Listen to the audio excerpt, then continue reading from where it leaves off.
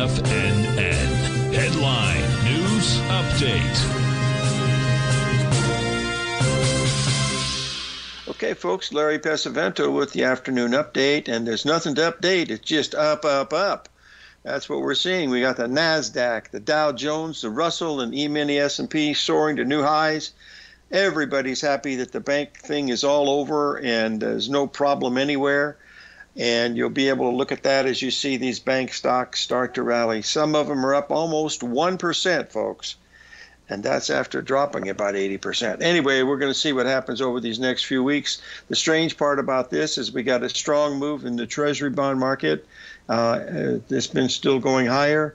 And we also are looking at the bank stocks on the NASDAQ, the smaller regional stocks, and they're not rallying at all. So if you take a look at all these bank stocks at the end of the day and see how well they held up, that's what you want to be watching, because these are the people that own the stock, the stockholders, not the people that have their passbook. That's a totally different animal. Those people will usually be protected by FDIC, but we'll have to wait and see. I personally do not believe this banking thing is over. When you got everybody in the banking system, you got Yellen, you got Powell, and a couple other dudes there in Washington come out and say, there's no banking problem. We got this thing taken care of. It was just an aberration. That's when I began to think, if it was real silence, nobody said anything, it's because there is no problem. I'm not going to go into what Bernanke said in October of 2007, except that he said that everything was green lights in the economy. It didn't look like there was going to be any problems for the next 2 years. And there wasn't if you were short. So anyway, that's had a nice move in gold up to 2,000. It sold off about $10, $15, not too much. Silver hit 24.27, still looks very, very bullish, but could get a little bit of a correction in here.